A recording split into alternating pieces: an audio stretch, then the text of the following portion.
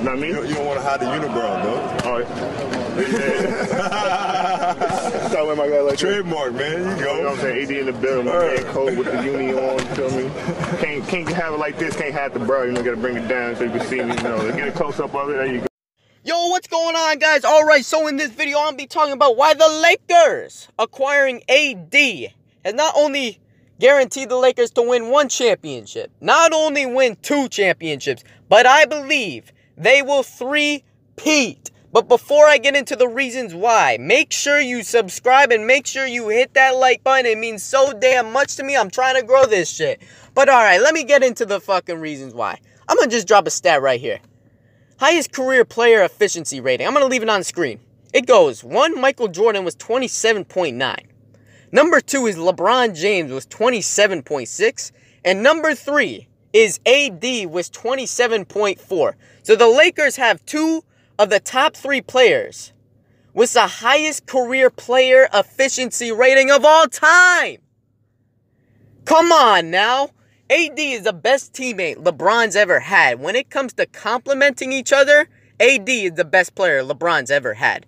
Kevin Love and Bosh are nowhere near the player AD is. Here, just imagine this. We have a 6'8", 250 point guard and a center with handles and a jump shot. That pick and roll will be so damn deadly. Imagine Game 7 of the NBA Finals.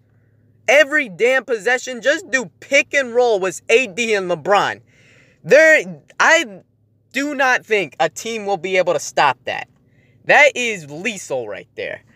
LeBron and AD are also motivated. AD didn't get to play last year and LeBron didn't get to play last year. They were both injured and then AD obviously had those minute restrictions on him. AD averaged still 26 points a game and 12 rebounds a game and a career high in assists with 4 assists on minutes restrictions. LeBron in 55 games, 27.4 points a game, 8 rebounds, 8 assists a game. And if you're worried about LeBron, the only excuse you have for the Lakers not three-peating is LeBron's health and his age.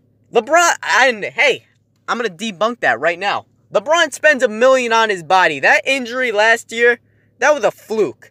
LeBron and AD will go down as the greatest duo of all time and three-peat in the next 3 years.